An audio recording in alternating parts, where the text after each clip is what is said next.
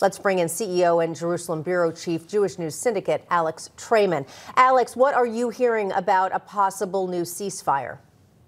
Well, there's certainly a lot of pressure on the Israeli government and the war cabinet to do whatever they can to get the hostages out. Rescue attempts have failed by and large, and as much the negotiations for a potential ceasefire seem to be the best route to get some of these hostages back. And so they're entertaining discussions right now. It should also be noted that it was the intense pressure on Hamas and the fact that its commanders like Yahya Sinwar and Mohammed Deif are holed up that pushes Hamas to want this ceasefire in order to give them the opportunity to reposition and to rearm.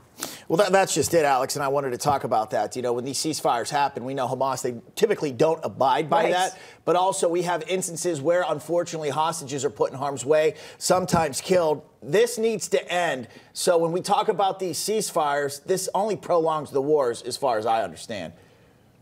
Well, that's right. It does prolong the war, but there's intense pressure inside of Israel to get the hostages back. And so Israel's actually negotiating from a position of immense strength because they understand that even though a temporary cease in the hostilities makes life harder for the IDF and it makes the war take longer, it doesn't prevent the IDF from winning the war. They understand that they can win the war even if they give Hamas the opportunity to reposition and to rearm.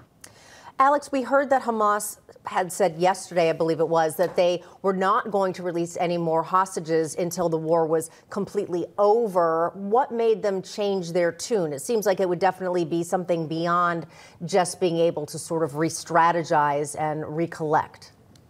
Well, I think, you know, the tough statements are just posturing, and it's used in the negotiations to try to get the maximum concessions from Israel. But I don't think that those statements are really aligned with the reality inside the Gaza Strip. The IDF has been pummeling Gaza and has been really shrinking the areas where it's safe for Hamas leaders to hang out. And as such, I think that they really are desperate for a cease in the action, and therefore they'll be willing to release the women, the remaining women, children, and some of the elderly that are still in captivity. Let's talk more about Sarah's report here. It's now admitted a Hamas commander was operating out of a hospital.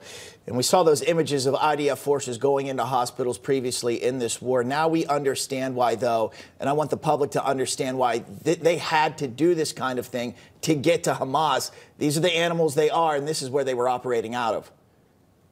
Absolutely. They've been using just about every hospital in the Gaza Strip as a command center. They move between the hospitals using ambulances and take away ambulances and equipment for those that need it inside the Gaza Strip. And they do it specifically because they know that the IDF has a hard time attacking these hospitals. And it's also not just hospitals, it's also schools and it's mosques.